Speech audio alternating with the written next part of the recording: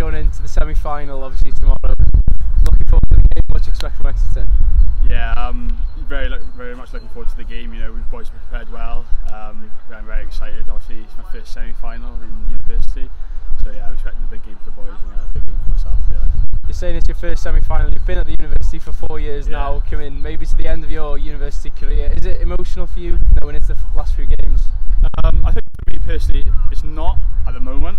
I think I'm just focusing on that semi-final performance, and I'm not really thinking about it being potentially my last game. For me, it's just getting the job done, and you know, I'm not expecting another game or two.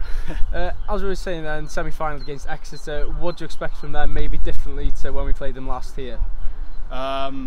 I expect them to still be physical, but in terms of like last week, I think their set piece wasn't too accurate, so I think they're going to be working on that. So I'm expecting them more of an accurate set piece, and it's just another physical game.